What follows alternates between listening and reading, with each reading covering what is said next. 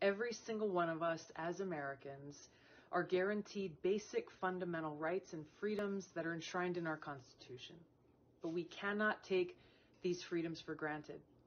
I've introduced legislation to stand up for and to protect brave whistleblowers who've come forward to expose illegal actions within our own government or egregious abuses of power, and to reform the Espionage Act to make sure that if a whistleblower is prosecuted under the Espionage Act, that they will have their fair day in court, something that is currently not allowable under the law as it stands today. So first, I introduced HRES 1162 with my colleague, Congressman Matt Gaetz, that very simply calls on our government to drop all charges against Edward Snowden for the actions that he took in the public interest to expose a mass government surveillance program on all Americans that violates our privacy and civil liberties and that courts deemed illegal more than once. I also introduced HRES 1175 with my colleague, Congressman Tom Massey, which calls for the same action, for the government to drop all charges against Julian Assange, who also acted in the public interest as he published information to expose lies and egregious abuses of power in our own government. Last but not least, I introduced a bill, HR 8452, to reform the Espionage Act. Daniel Ellsberg was the first person prosecuted under the 1917 Espionage Act for his act of bravery in releasing the Pentagon Papers to the Washington Post to publish classified documents that exposed the lies that were being told to the American people about what was really happening in the Vietnam War. Now, Snowden, Assange, and others are being prosecuted under this same Espionage Act. But as Daniel Ellsberg knows well, under current law, none of them are allowed to speak to the intent of their actions in court. My bill changes that. I'm urging my colleagues in Congress to stand up for the American people, to stand up for our freedoms, and pass this critical legislation now.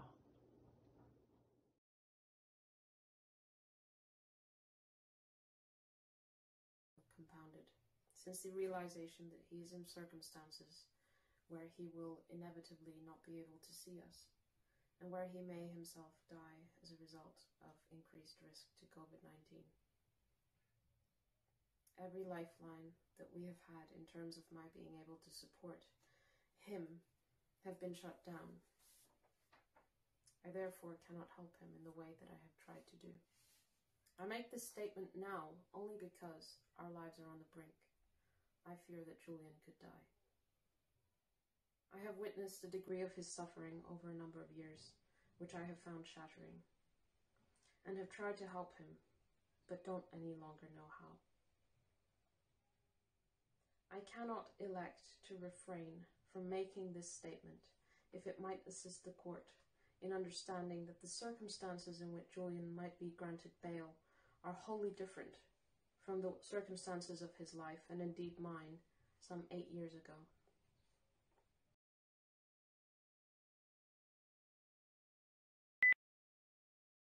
Julian Assange in Belmarsh prison. Let's be clear what Belmarsh is. It's a high security prison, and the regime is brutal.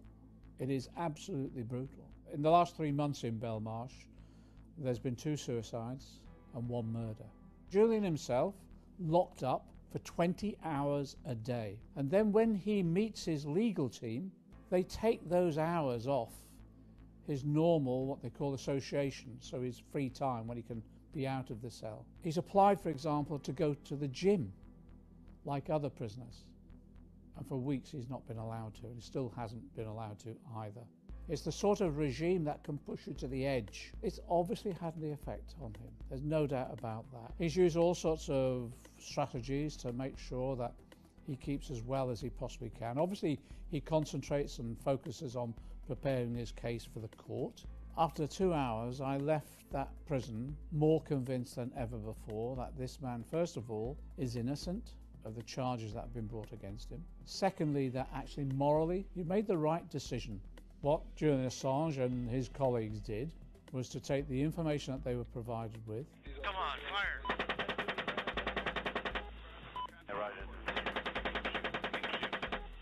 And their moral judgment was that these are war crimes being perpetrated here. Oh yeah, look at those dead bastards. In our name, and that they wanted the world to know. He performed a service for society globally, not just within our own country. He mustn't be extradited to the United States of America, as I don't believe that he'll get a fair trial, a fair hearing, and the risk, therefore, is he could spend the rest of his life in prison.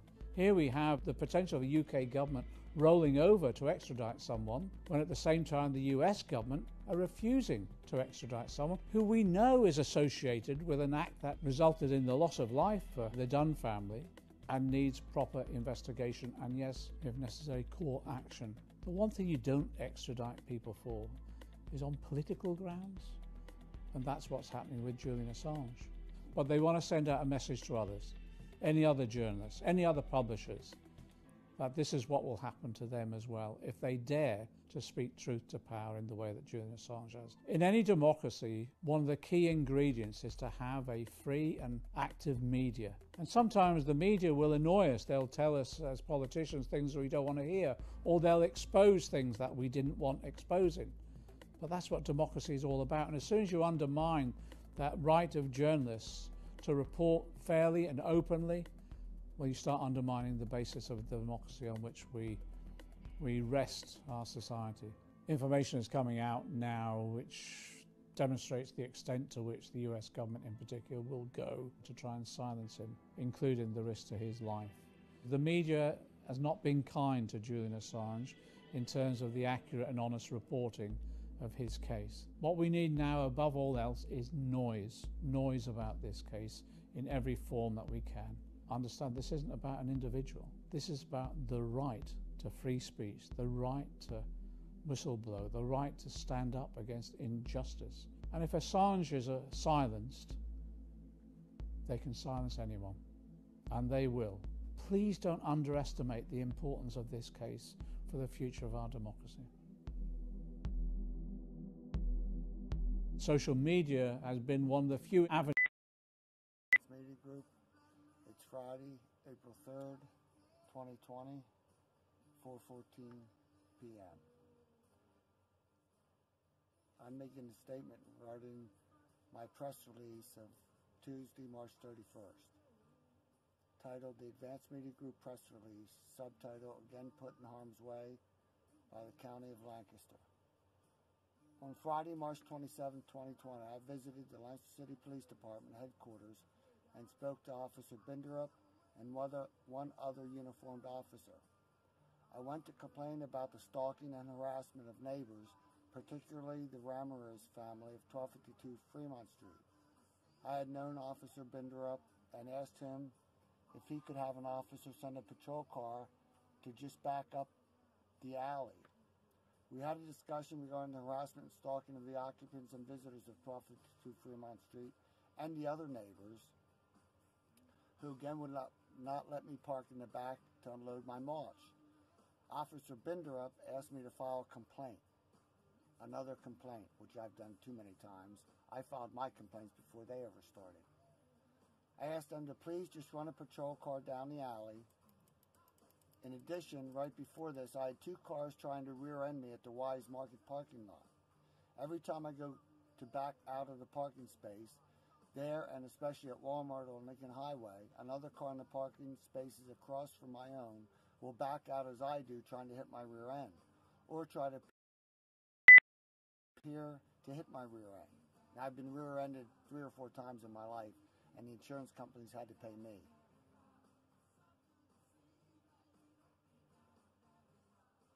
While at the same time, an older Spanish male was inches from my front end trying to distract me so that I hit the other car.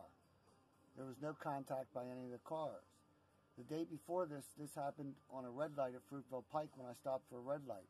The car behind me tried to push me to go through the light. When I stopped, he was inches from my rear bumper and then went around me, giving me the finger.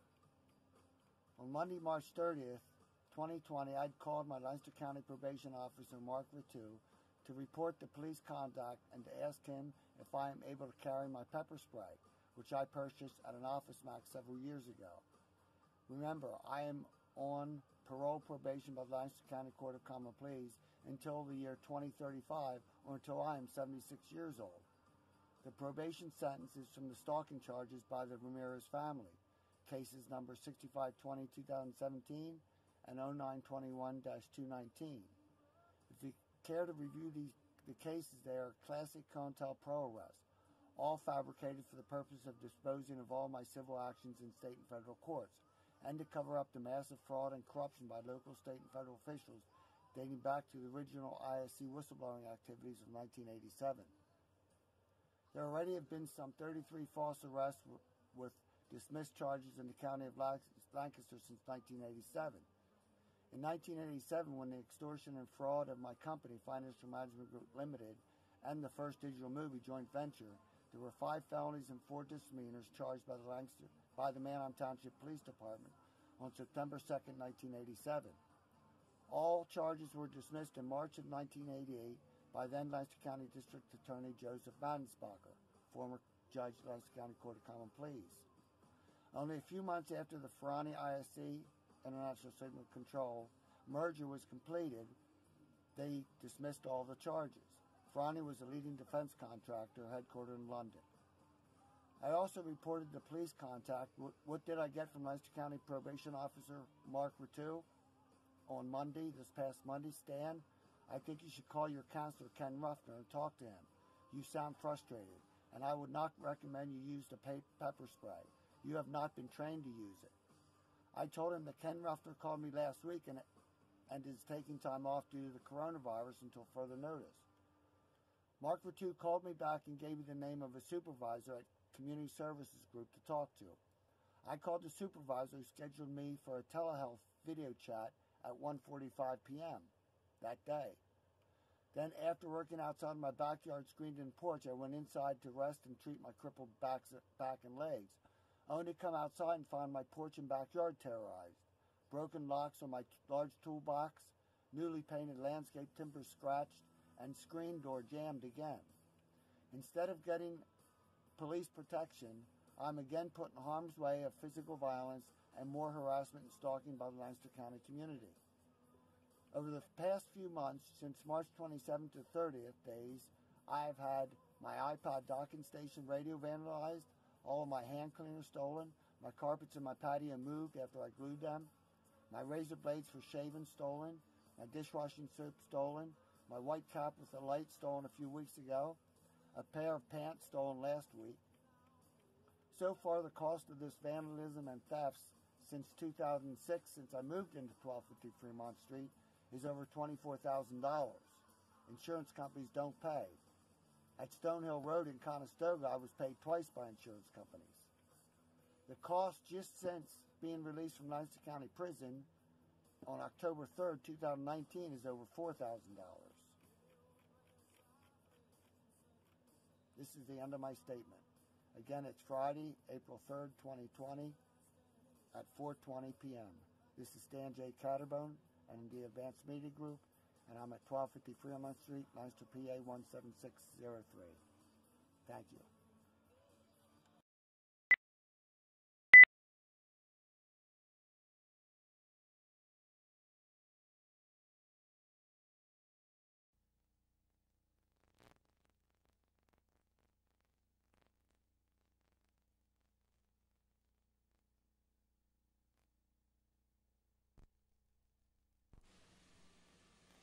Being investigated right now by the FBI and the Attorney General. 6 hours the digital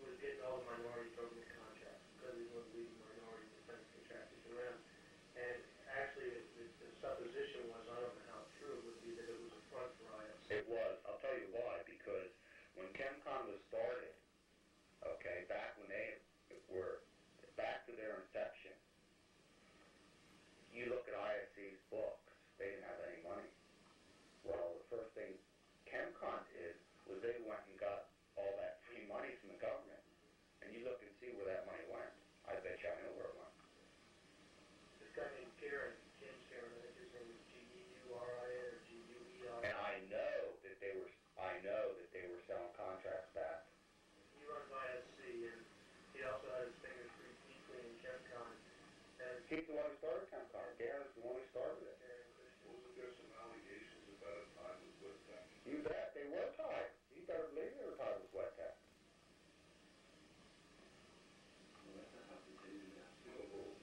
Same guys in Wet Tech were involved with ISC and ChemCon. ISC, is that traded over the counter? ISC is London Exchange. London Exchange. International Signal Control. I owned 1,000 shares. I sold it when things started hitting it. Tough. International Signal? Yep. Now they just did a multi-billion-dollar merger with this company in London. They're probably thinking it's going to cover the track. United ChemCon is a local corporation. Yep. But it's just accuracy right now. Yeah. As of this last 3 months. But with $18 billion in liabilities. What they did was they got fronted all that money, started the contracts, went bankrupt. Now the government's stuck for $18 million. Yeah, they weren't paying employees. They weren't producing the product. They weren't paying their unemployment and everything else. No. And it turns out that Christian, who I've had a few dealings with, had an office that would be suiting of any AT&T executive would have such. Amazing. It was these racquetball things in his office. 4 or 5 cars, houses. Let me tell you something about Jim Christian now. I know right now, in this town's viewpoint, I stole money, I'm insane, and I'm a lunatic. I'll tell you, I will not condemn Jim Christian until he tells me to my face what happened. Right. I was framed and set up, and people, and I know that's doing it in your experience. I don't know if maybe Jim Christian doesn't have the money. Maybe Garen has it or somebody else. $18 million is a lot of money. But you can't even flounder that. And he is broke because he lives with one of my best friends, Mr. I mean, they don't have money. And I would think that if he took it, he'd have something. Yeah. It's pretty nice to say, Stan, about somebody that's hated your guts for 5 years. All right. You know, I know what the guy's going. I know what I'm going through, and who knows? Maybe he was innocent too. Yeah. This is Christian you're talking about. Yeah. Is your forgiving nature coming out again? Yeah.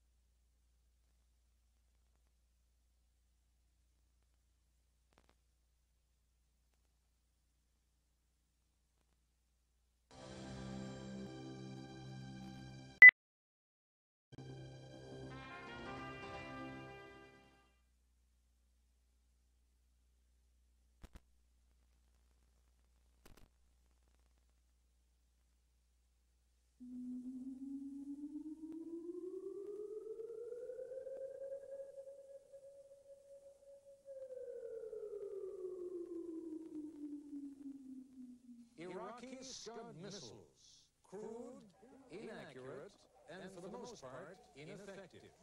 But the Iraqi military was well on its way to developing a far more powerful and accurate ballistic missile, one that was intended to carry nuclear warheads. And federal investigators tell us that some of the necessary equipment being used in that program came from the United States. If there were no license with these shipments, I am absolutely shocked to learn that that sort of activity was taking place.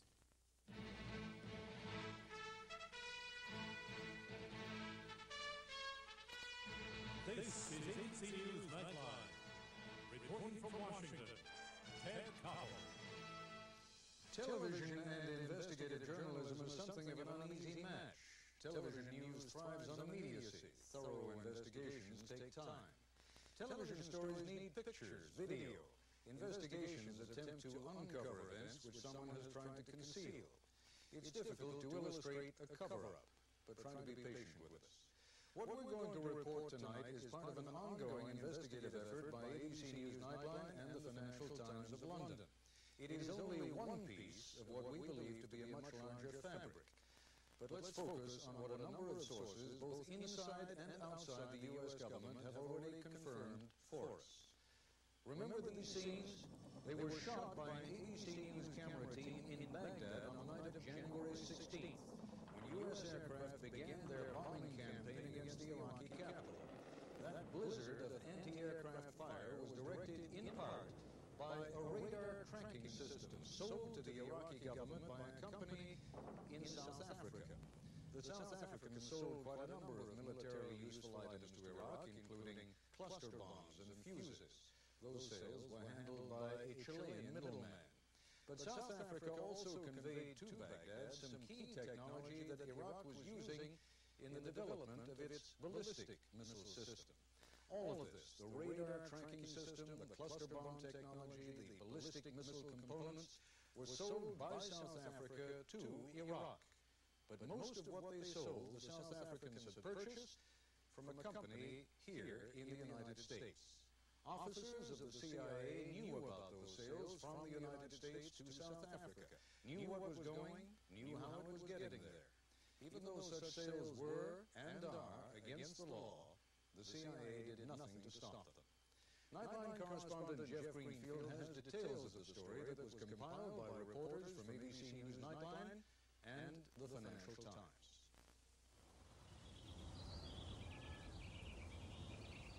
When you talk about the American heartland, you're talking about a place like Lancaster, Pennsylvania. It's Amish country. It's small-town Main Street. It's Norman Rockwell covers of the Saturday Evening Post. Lancaster, Pennsylvania was also the home of International Signal Control, a homegrown business that was a major regional employer, and whose founder and chairman, James Garin, was a generous regional benefactor. Garin was probably the greatest philanthropist in the decade of the 80s that Lancaster has ever known. There was something unknowable about the nature of the business, but it was sort of thought to be okay, that's government stuff, somehow it's okay.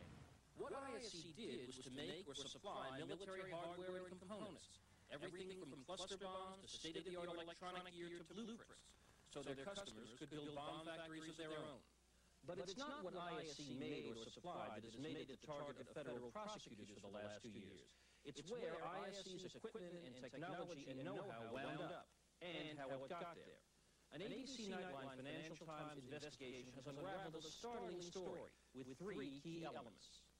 First, that highly sophisticated technology flowed from ISC to South Africa, including technology critical to long-range missile development, missiles capable of delivering nuclear weapons.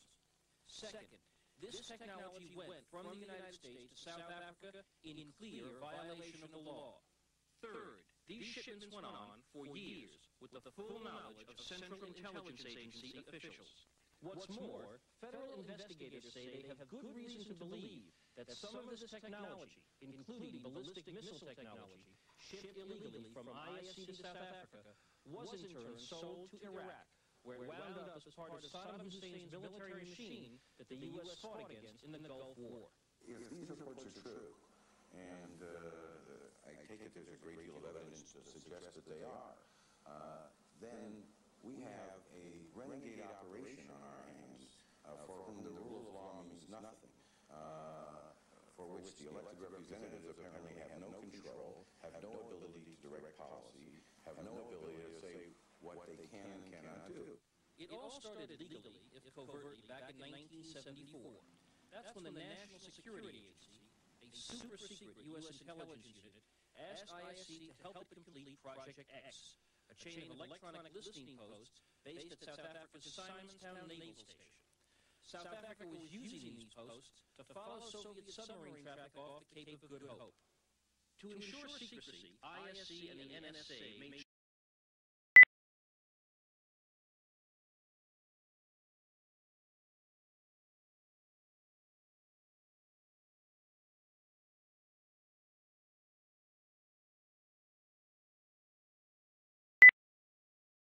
sure the shipments could not be traced back to them. They created a company called Gamma Systems Associates, In fact, this company was nothing more than a post office box at John F. Kennedy Airport.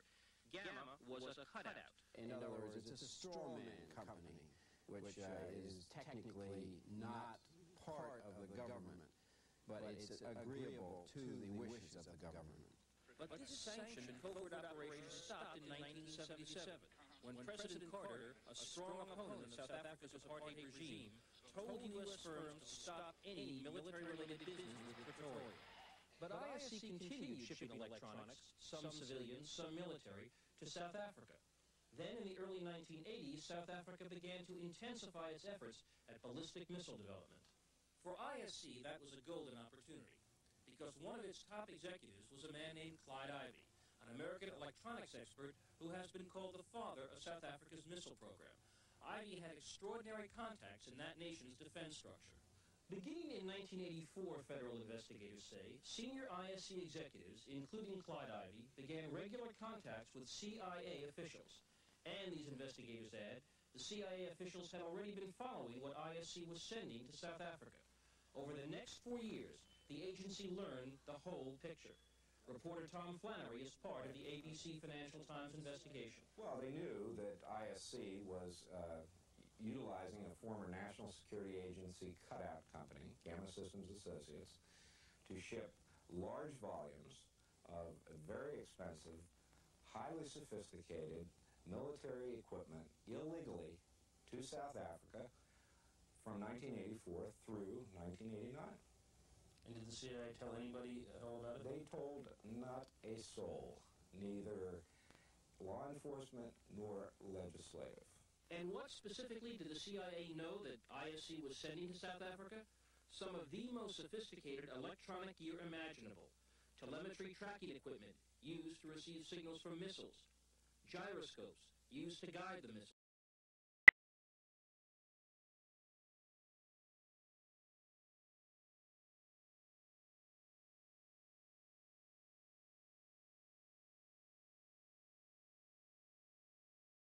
Equipment called film readers used to monitor a missile's performance.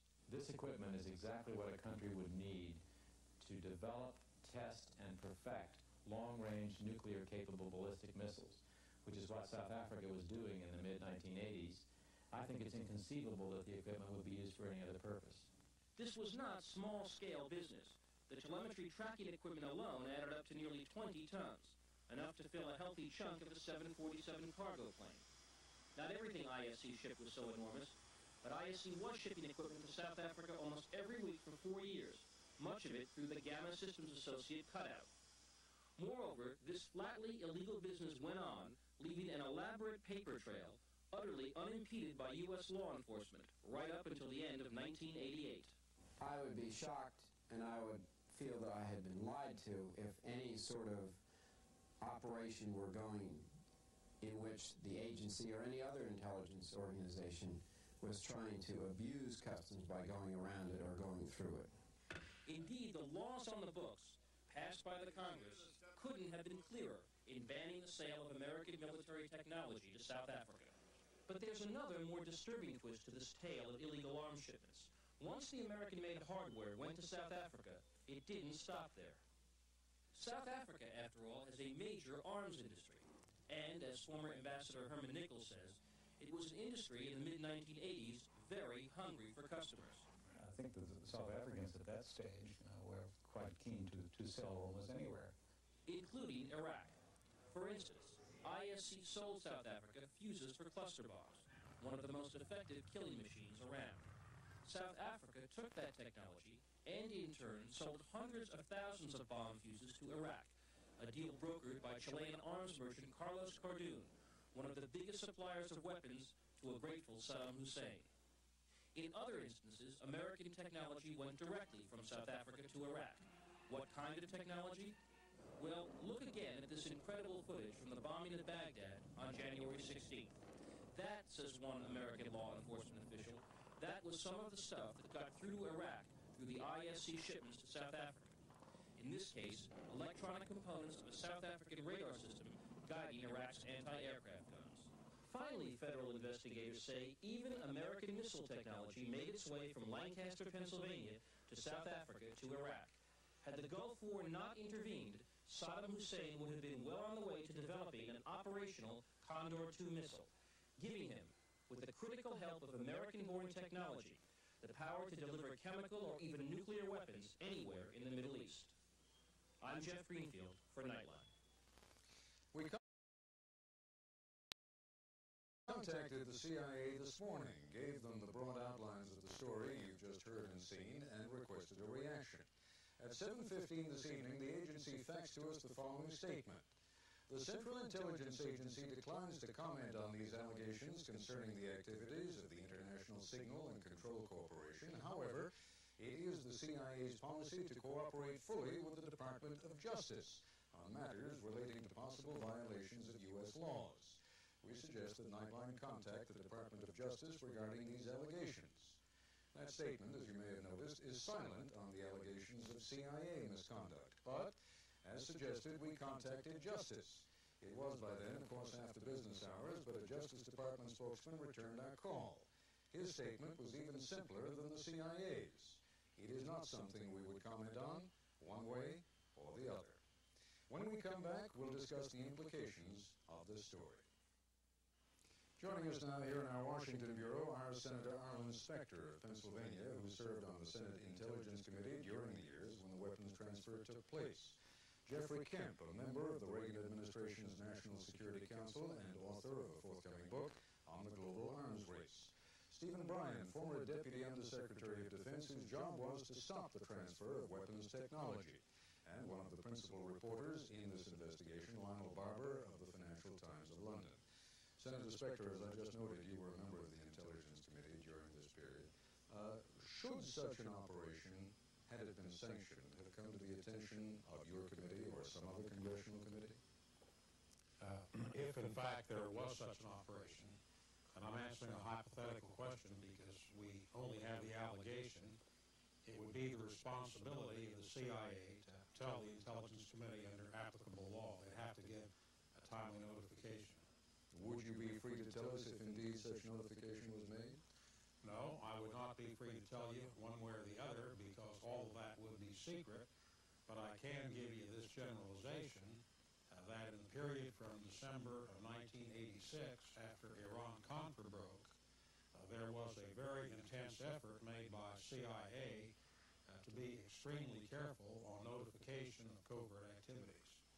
You and I spoke the other day, and we were discussing in general terms the inclination of the Bush administration now to be responsive to this kind of thing. In other words, to make sure that Congress is known. And if memory serves me correctly, you were suggesting that the administration really is disinclined to do that. Well, I believe that the President is inclined to make known covert operations. There has been a refusal on the part of counsel to the President, and I'll be specific.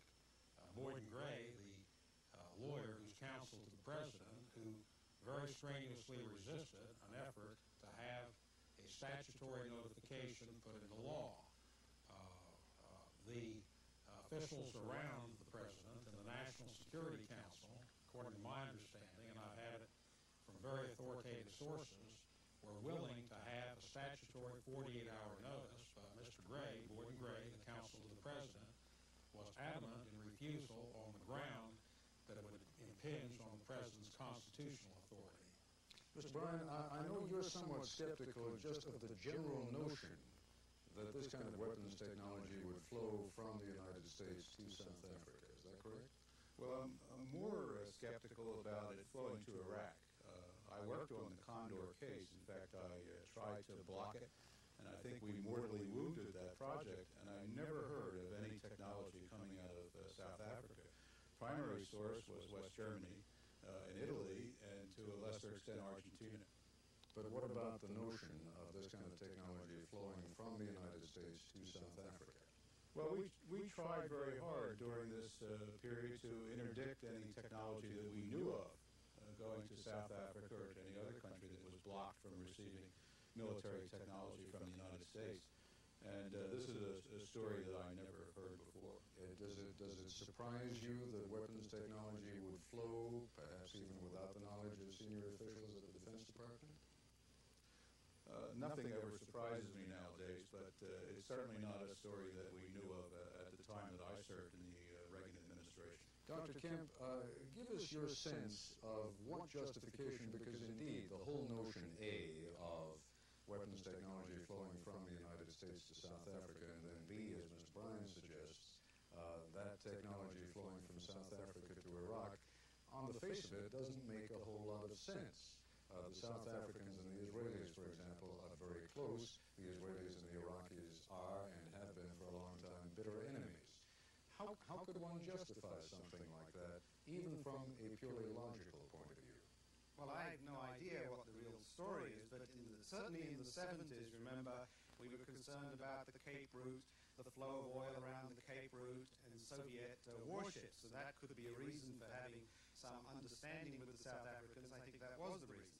In the 1980s, it might have had something to do with us wanting to know what the South Africans knew about Israeli nuclear weapons and what the cooperation was, if any, between South Africa and Israel. That's purely hypothetical on my case. But, you know, in the past, technology has been used as a hard currency to get things or to persuade governments to do things that they might not otherwise want to do. This may be a case where that was going on. All right, we're going to take a break. When we come back, I'd like to go to my colleague Lionel Barber and nail down a few loose ends here. We'll continue our conversation in a moment. Continuing now with Lionel Barber of the Financial Times. Lionel, some of our guests here are skeptical, which is understandable, because so were you and I when we first began getting wind of this story. Speak for a moment, if you would, about the documentary evidence that relates specifically to the transfer of the technology from the United States to South Africa. Well, we have got bills of lading referring to the technology which left JFK Airport, and it specifically notes that the items concerned, missile technology and other advanced weapons, required export licenses. We know that they did not have export licenses and therefore were in violation of U.S. law. Is there any reason to believe that they could have been, and I'd like you to explain, if you would, what a presidential finding is, that there might have been a presidential finding which could have perhaps set aside even U.S. law and permitted this kind of an operation to go forward?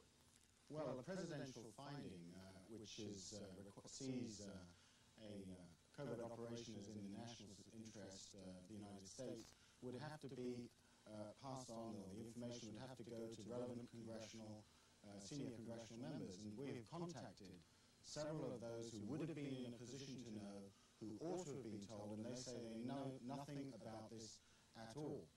But I think there's a very important point here, Ted. The fact is that informed officials in and outside the government have told us that actually the CIA knew about these shipments, but it was not a sanctioned covert operation. And in that respect, they wouldn't have had to inform Congress. But there's only one problem here, and that is that if CIA officials were aware of violations of the law, they needed to pass on the information to the Justice Department, and they did not. Mr. Bryan, you were shaking your head a moment ago. Why? Well, because it's not the CIA's job to enforce the law. Their job is to provide the information to the government officials who have that responsibility.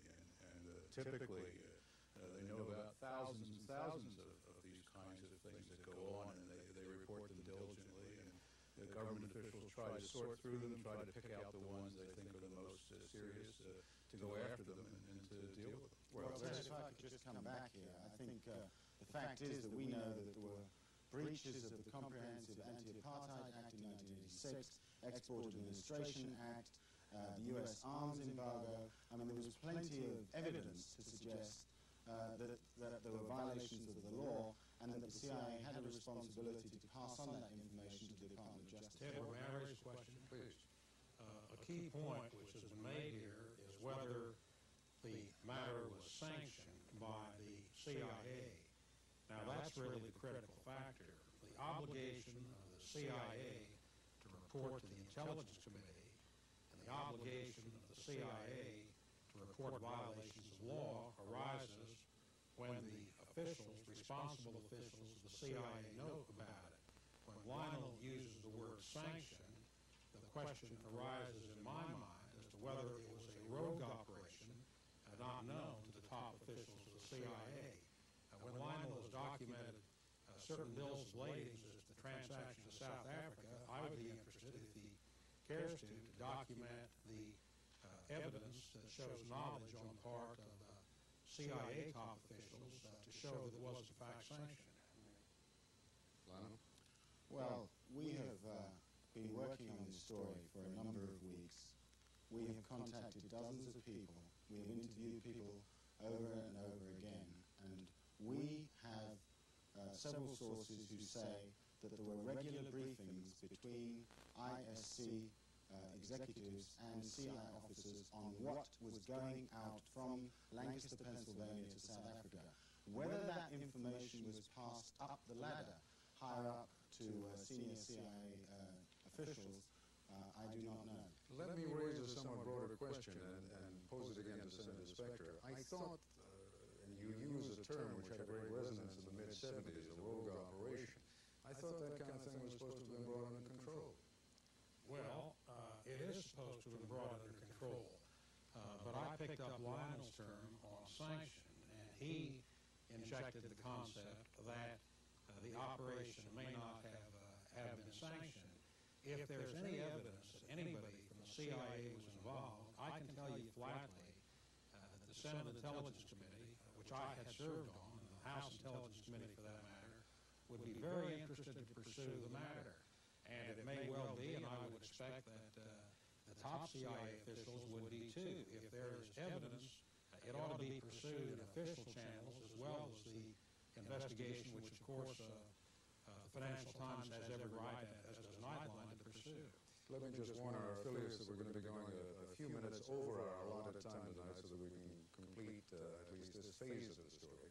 And let me just put to Dr. Kemp for a moment. What we are discussing here, Dr. Kemp, is, after all, not just an occasional shipment, but almost weekly shipments that went on for 4 years, including some very sophisticated militarily important equipment that went aboard South African Airways from JFK to Pretoria, as I say, week after week after week, over a period of 4 to 5 years. Yes. Some of the allegations made by Richard Babian, the self-professed arms dealer now awaiting trial for security charges in the Florida jail. Have you ever met Richard Babian? Not that I'm aware of, sir.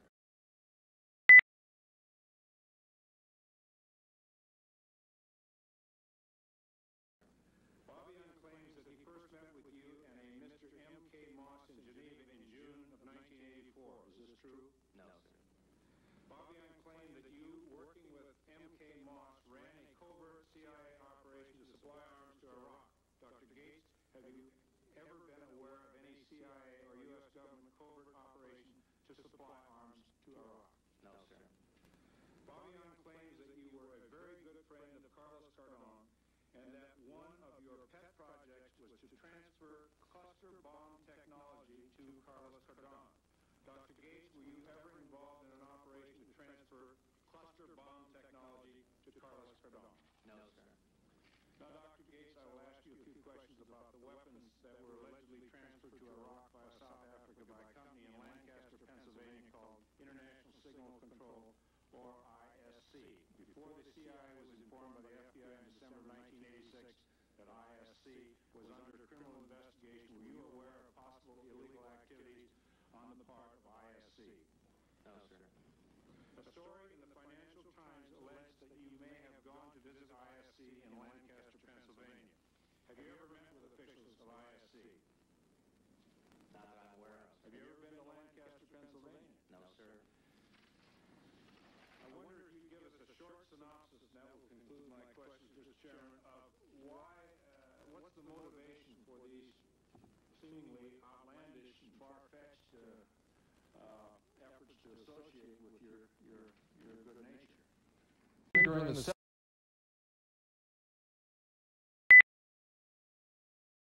70s and 80s, today was indicted, along with other executives who worked at International Signal and Control. News 8 has been following this story for years. Tonight, Susan Shapiro begins our coverage from the federal courthouse in Philadelphia.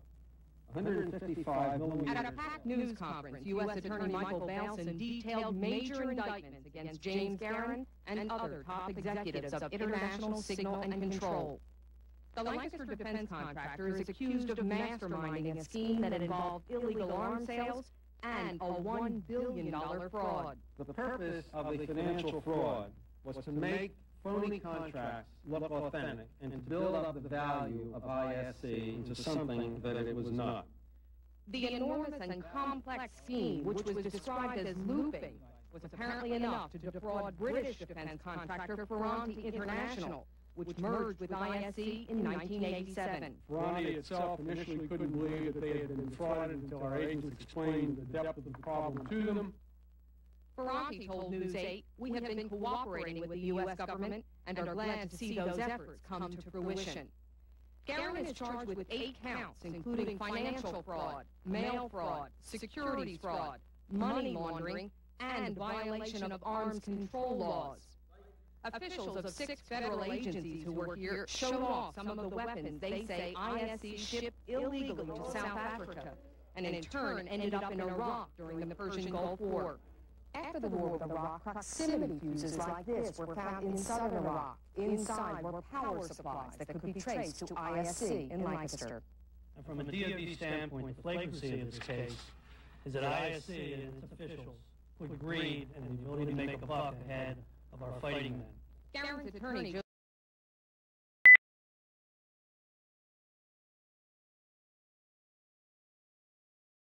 Joseph Tate, issued a statement saying that technology is known around the world and anyone can obtain it. In addition, officials here would not comment on allegations that the CIA had full knowledge of the arms shipments. Many government agencies, including the CIA, cooperated in this investigation, and I think I should just leave it as that. Garin, who's made a plea agreement with the federal government, was not arrested, but other top company executives who worked closely with him were taken into custody in Lancaster and arraigned in Philadelphia. Terrence Foles was picked up at his home in Holtwood. Thomas Jasmine was picked up at his home on Butter Road. Robert Clyde Ivey, who's also known as Ringley, was arrested at his residence on Cochrane Drive. And Wayne Radcliffe here at his home on Grand Oak Place. His relatives didn't want to talk. No, not saying. This news conference attracted media from all over, including London. Ferranti is a major British company, and the billion-dollar fraud here is suspected in the city of London.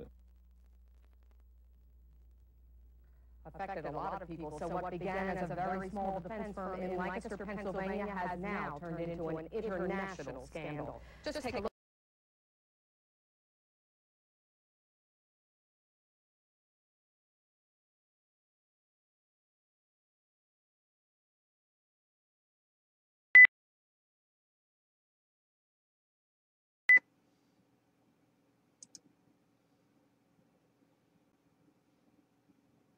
You go to the hospital and the doctors clear you.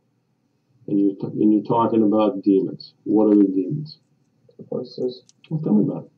What are the voices about? It's another voice, the evil side. Okay. And how long has that voice been going on? Years.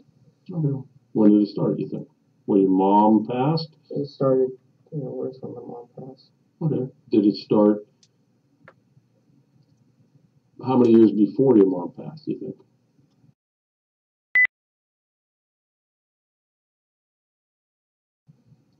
When my father died. Okay. Did you ever tell anybody about the voice? Never? And what does the voice say to you?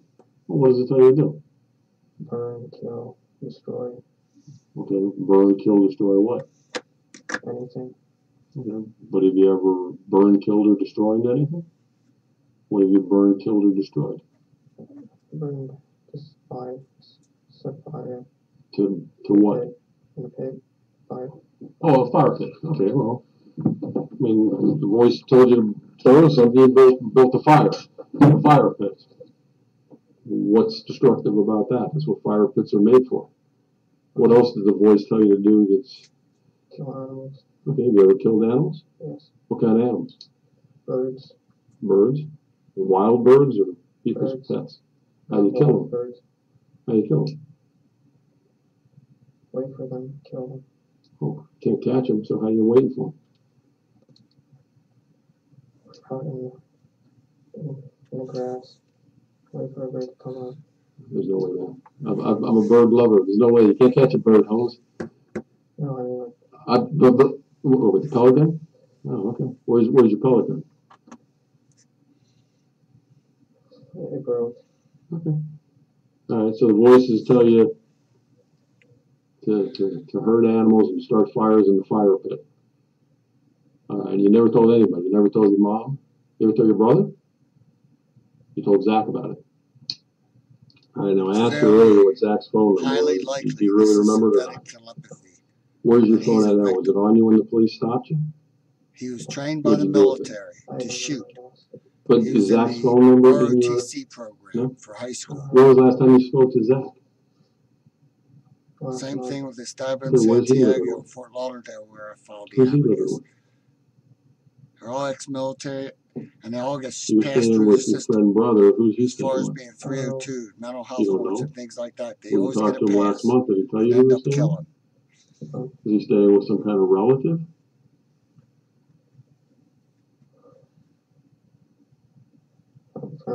Family friend? You know the family friend's name?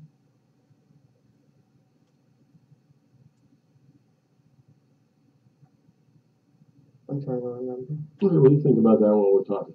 Because other than Zach, who else have you told about this voice?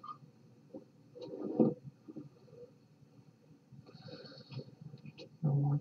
No one. Okay. And I can't remember, did you say you told your mom before she passed? No? Okay, so Zach's the only one you ever told. How about Emily? Did you ever tell Emily about the voice? I think I did. You think you did? You're not sure, though? Not sure. You know Emily's last name? Renner. Renner? Okay. Is she still a student out there? Huh? Is she still a student out at Douglas? She doesn't know. She doesn't know at Douglas anymore? All right. So let's talk about the last couple days.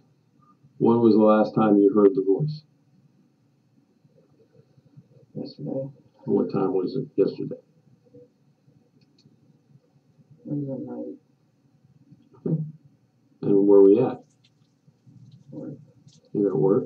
So you're at Dollar Tree. And what's the voice telling you? Hurt people. To hurt people. Hurt people at Dollar Tree? Or hurt people? Hurt people in general. Okay. Doesn't say specifically who? All right. So what happens? Is that you hear the voice this morning or no? You know, what's the voice saying this morning? Okay, let's talk about it. Because the voice didn't tell you to take Uber, right? Yes, it did. It did? Yes. The voice said take Uber. Did The voice is in me. You're the voice.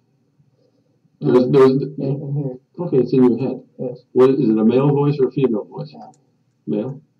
Can you tell how old the voice is? My age. Okay. You have a good voice too, or just a bad voice? Is there a voice inside you that says, do good things? No? Can't be. You held down a job for 2 years. If you were doing things bad, you wouldn't be able to hold the job down for 2 years, right? Okay. I mean, look. It's me and my bad side. I understand. Everybody's got a quote good and bad side. There's people. No, it's a voice. The voice is in here, and that is me. Just struggling me. Just trying to put difference. Okay. But obviously, again, when you say it's a voice, it's you. It's all you. The voice is you as well. Yeah. The voice didn't force you to do anything, right? No, the voice did. It's two voices. There's one half that's the good and one the bad. Yeah. Okay, well, the voice tells me to go to lunch and not pay for my meal, but I pay for my meal because I know that's the right thing to do, right? You've asked 2 or 3 times to me today that you don't deserve stuff. Since me and you have been talking, have you heard the voices? What's it say? Cut yourself. For you to cut yourself. Does the voice like me? Huh? Does the voice like me? Doesn't trust you. Why doesn't he trust me? Pretty relaxed, eh? I'm trying to figure that out too. Well, what does he like about me? I mean, I'm kind of grinning because I want to know what the voice's problem is with me. What doesn't he like about me? I treated you fairly. I'm giving you water. I talk nice to you. You know, I'm too nice. Yeah. How many times has the voice talked to you while we've been in the room together? A lot. Has the voice said jump out of the chair and do anything bad to that policeman? Saying voice up now. I don't really believe there is a voice, to be honest with you. No, I don't think there is. I'm trying to. No. I mean, I feel you probably want to kill yourself because of what happened, but... No, the voice is telling me to kill myself. Okay, but the voice is telling you that the AR-15s is... You like guns, man. You want to be a ranger. You like guns. It's all right. There's cops like that. There's cops who got 50 million guns. You didn't buy guns because the voice said, hey, today I like Mossbergs, tomorrow I like AR-15s. You like guns.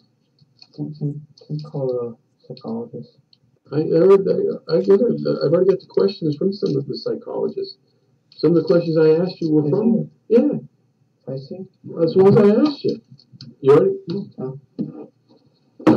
Voices. Are the inside or outside of your head? What do the voices say? These are all questions I asked you. How many voices? You said one. Whose voice do you think it was? You didn't know. I don't know. I don't understand why you can't be like guns. There's lots of guys who like there's a voice.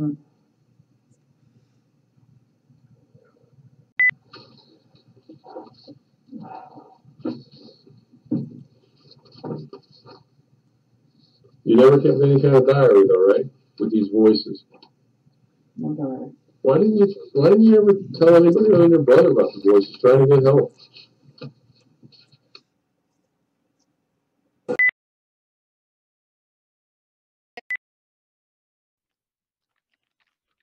Clicking record. So, welcome everyone. Good evening. I'm very happy to be here this evening with Dr. Robert Duncan. This is Romola D from Romola D Reports, and I'm here with a very special interview today. Robert Duncan has consented to do a live stream, so we are all going to be treated to a live interview this evening. Robert Duncan, as many people may know, is a scientist and an author. He is the author of The Matrix Deciphered and Project Soulcatcher, which many people may have read and may know about. And he's requested to introduce himself, so I'm going to turn the floor over to him right away. And Robert, do please tell us more, because that's part of what we wanted to start with really this evening, your background and who you are and the work you've done. Yeah, you know, I'm somewhat shy about talking about my background, but I have many degrees from great universities, Ivy Leagues, and I worked for the ABC companies that are often called DARPA, projects for the CIA, projects for the Department of Justice, projects for the Army, Navy. Examples of such projects are reading brain waves to control robots. I wrote the artificial intelligence code to track the the submarine fleets around the world, robotic surgery and medicine, and it's been quite an interesting career, and they could only have kept me dumb, and I loved my job, but I found out that people were using my work for amoral activities, not just for defense of my country and to capture criminals. They were using it for other purposes within my own country, and I could not have that. I've been an international business consultant, a professor, you know, a long career of doing many things. But I got into this line of research because I thought I would be the first to do human brain communications. I'm sorry, computer to human brain communications. And I found out this group of targeted individuals which are complaining about the exact thing that you would expect from a weaponized version of BCI, or brain computer interfacing technologies, or brain to brain interfacing technologies. And I'm like, this is a bit coincidental, and rarely am I the first to discover anything. So I did more research, thoroughly convinced after working on it, portions of it for DARPA, and then realizing, oh my gosh, this is my work they're using to harm people. Is it So possible that the work that you were doing was set up in such a way that it could have been used in that way? Oh yeah, absolutely. But remember, we're lied to as scientists, and we're compartmentalized. So I was doing, let's say I worked on voice morphing technology. Well, that was supposed to be used on enemy communications to sound like the general over the battlefield of the adversary and misdirect them. Well, I see that with TIs as well. They hear their parents' voice morphing and talking about them behind their back and being used in very deceptive ways. Same with voice recognition. So in a sense, you were putting two and two together. The work that you had done, you were suddenly finding was being reported in the community from various people as occurring to them. Correct. And then, so that led me on this, it's been so long, at least 22-decade journey of researching and alerting the public to these technologies. Was this back in the 90s or 80s, Robert? I'm sorry to interrupt. I'm just trying to get a sense of the time. Yeah, around 2000. Around 2000. And, you know, I even went with the former head of the LA FBI to Congress, spoke to the Judiciary Committee, the Armed Forces Committee, 23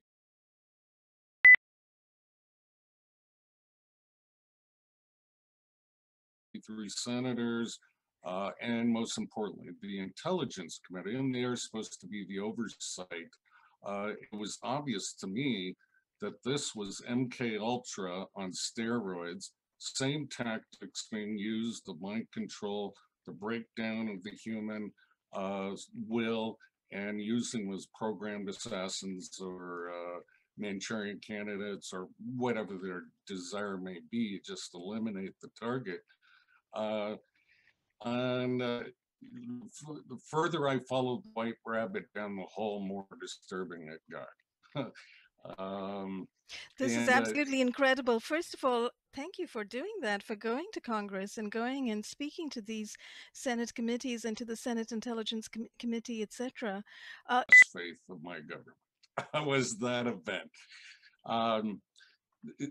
The Senate Intelligence Committee said, we've never heard of MK Ultra, and that's their one job, was to know the background. Everybody's heard of MK Ultra. And so both the FBI, you know, the head of the FBI and I look at each other like, oh, this is not going to go well. They're starting off with a lie. They've never heard of this. But Frank Church, ironically, I ended up in Idaho. In Frank Church, the senator. Where you are. Yeah, where I am, that started the investigations into MK Ultra.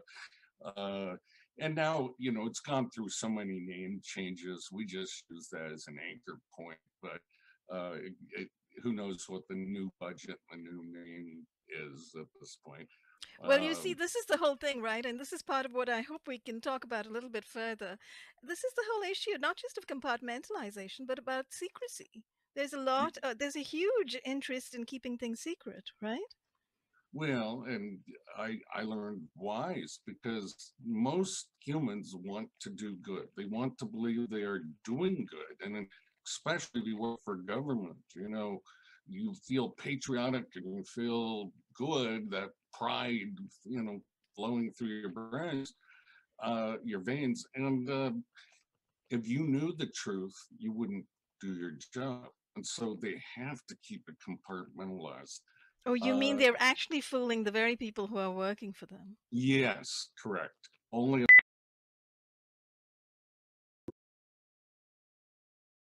this really is a battle over press freedom, over the rule of law, over the future, I would say even of democracy, because democracy, which means that the people control governmental power, this cannot exist with secrecy. Yeah? You deprive the public of their right to know, and you deprive them of the tools to control the government. This really is a battle over press freedom, over the rule of law, over the future, I would say even of democracy, because democracy, which means that the people control governmental power, this cannot exist with secrecy. Yeah? You deprive the public of their right to know, and you deprive them of the tools to control the government.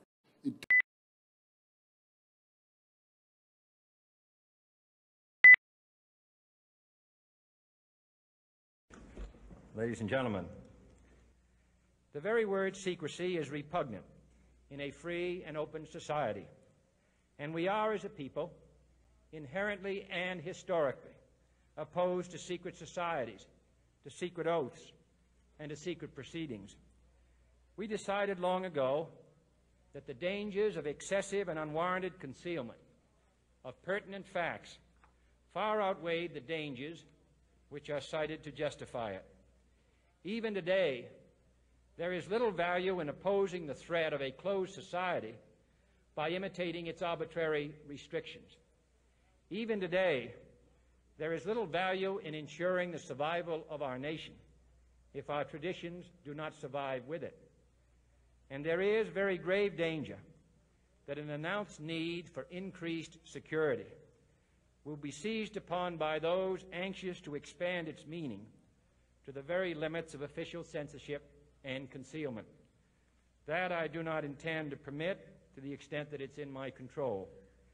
And no official of my administration, whether his rank is high or low, civilian or military, should interpret my words here tonight as an excuse to censor the news, to stifle dissent, to cover up our mistakes, or to withhold from the press and the public the facts they deserve to know. For we are opposed around the world by a monolithic and ruthless conspiracy that relies primarily on covert means for expanding its sphere of influence, on infiltration instead of invasion, on subversion instead of elections, on intimidation instead of free choice, on guerrillas by night instead of armies by day.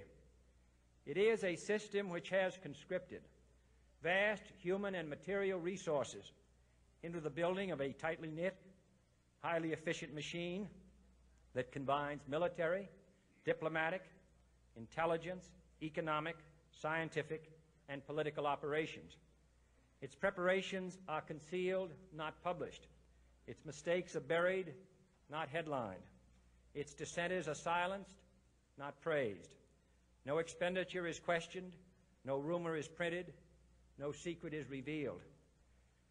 No president should fear public scrutiny of his program, for from that scrutiny comes understanding, and from that understanding comes support or opposition, and both are necessary. I am not asking your newspapers to support an administration, but I am asking your help in the tremendous task of informing and alerting the American people. For I have complete confidence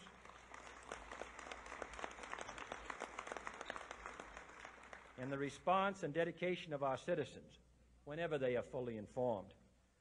I not only could not stifle controversy among your readers, I welcome it. This administration intends to be candid about its errors. For as a wise man once said, an error doesn't become a mistake until you refuse to correct it. We intend to accept full responsibility for our errors, and we expect you to point them out when we miss them.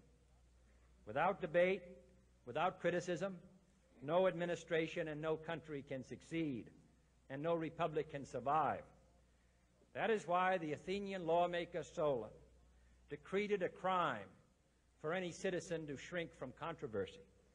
And that is why our press was protected by the First Amendment, the only business in America specifically protected by the Constitution, not primarily to amuse and entertain, not to emphasize the trivial and the sentimental, not to simply give the public what it wants, but to inform, to arouse, to reflect, to state our dangers and our opportunities, to indicate our crises and our choices, to lead, mold, educate, and sometimes even anger public opinion. This means greater coverage and analysis of international news, for it is no longer far away and foreign, but close at hand and local. It means greater attention to improved understanding of the news, as well as improved transmission. And it means, finally, that government at all levels must meet its obligation to provide you with the fullest possible information outside the narrowest limits of national security. And so it is to the printing press, to the recorder of man's deeds, the keeper of his conscience, the courier of his news, that we look for strength and assistance, confident that with your help, man will be what he was born to be, free and independent. With Julian Assange, he's standing by from his safe room at the Ecuadorian Embassy in London. First, our Chief Justice correspondent Pierre Thomas has more on Assange and the assistance WikiLeaks is providing to NSA leaker Edward Snowden. Good morning, Pierre. Good morning, George. WikiLeaks officials were with Snowden when he fled from Hong Kong to Russia, and they have provided him with legal guidance. Assange is said to be pressing Ecuadorian officials to grant Snowden's request for asylum. Some say it's the latest provocation of the U.S. He has long been a prickly thorn in the side of the U.S. government. But who is Julian Assange? Hacker, activist, a journalist, or fugitive criminal? We've exposed the world's secrets. He is the mastermind behind WikiLeaks, which has published the secrets of nations and is now at the heart of a global debate over the public's right to know. The WikiLeaks organization published hundreds more internal government documents. Assange has embarrassed the powerful and revealed top-secret information about U.S. and other government activities. Got a bunch of bodies laying there. But at what cost? It puts people's lives in danger, threatens our national security. Now the man who has been on a crusade to expose what he believes is wrongdoing faces accusations of his own. You have no right to arrest Julian Assange! For more than a year, he's been holed up in the Ecuadorian embassy in London, where he sought refuge to avoid possible criminal charges. And today, WikiLeaks and Assange are standing shoulder to shoulder with perhaps the most damaging leaker of them all, Edward Snowden, the fugitive former government contractor who went public with top-secret information about some of the crown jewels of the intelligence community. Some U.S. officials say, make no mistake, these leaks have serious consequences, that the terrorists are changing the way they communicate because of these disclosures. George? Okay, Pierre, thanks. Let's talk now to Julian Assange from the Ecuadorian Embassy in London, joined here in New York by Jesslyn Radak, a former whistleblower from the Justice Department who disclosed details of post-9/11 interrogation practices, now with the Government Accountability Project. Welcome to you both. And Mr. Assange, let me begin with you. Thank you for joining us. What can you tell us about where Edward Snowden is right now and where he's expected to go? Thank you, George. I wish I could answer these questions of yours in more detail. The situation now with Edward Snowden is a very sensitive one. It's a matter of international diplomatic negotiations, so there's little that I can productively say about what is happening directly. But look, let's pull back a bit. Why is it that Mr. Snowden is not in the United States? He should feel that he should be afforded justice in the United States. But his situation is very similar to a situation that I face and that my staff face, where we have been sucked into a grand jury in Alexandria, Virginia. That's where the charges for Mr. Snowden came from, Alexandria, Virginia. Well, what do we know about that district? It's 6 kilometres from the centre of Washington, D.C. The jury pool is made up of CIA Pentagon, etc. In the legal community in the United States, it's known as the rocket docket because of the lack of scrutiny procedures have there. There's a 99% chance that if you're, sorry, a 99.97% chance that if you're a target of a grand jury, you'll be indicted, and a 99% chance that if you're indicted by a grand jury, you will be convicted. So this is not a situation, ignoring all the political rhetoric which we've seen, which has been terrible over the past 2 weeks, where Mr. Snowden can feel that he would be afforded justice. But is there any country right now that will grant Mr. Snowden asylum? Well, under UN conventions, Mr. Snowden has the right to apply to nearly every country for asylum. Of course, asylum decisions are always a mixture of the political and the legal. And I think there are several countries where it is politically possible for Mr. Snowden to receive asylum, and many countries, of course, where he's legally entitled to that kind of protection. No one is alleging that any of his acts are anything other than political, that he has acted in a manner to draw attention to a very serious problem in the United States where without the will of Congress, without the will of the American population, we now have a state within a state. We have a transnational surveillance apparatus. Glenn Greenwald just last night spoke about how a new technology to be rolled out by the National Security Agency is going to attempt to intercept 1 billion mobile phone calls a day. No one signed up for this. Obama does not have a mandate for that. With respect, no one has Mr. a mandate Assange, for that. many people have come back to the United States if he would not be detained or imprisoned prior to trial, if he would not be subject to a gag order, if he would be tried in the venue of his choosing. Do you think it would make sense for Snowden to return under those circumstances?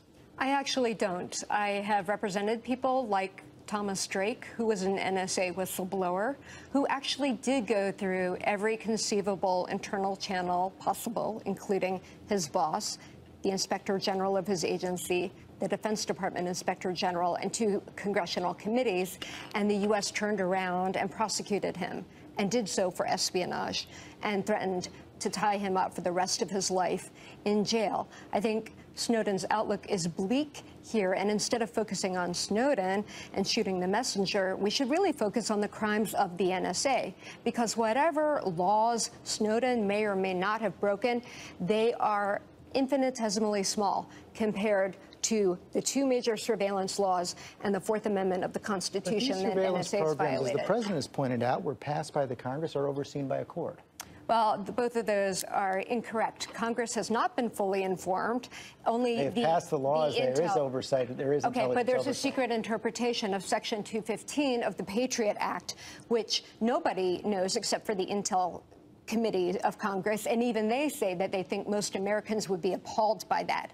And to say that it's been approved by the courts is a misnomer, because it gives the impression that federal courts have approved this, when in reality it's the Foreign Intelligence Surveillance Court, which has rubber-stamped every single... Which is a federal court. No, it is a secret court set up at the Justice Department that has federal judges on it, but last year it approved 2,000 out of 2,000 applications. They hear only the government side, and they've rejected an application 1 time since 1978. Let me bring this back to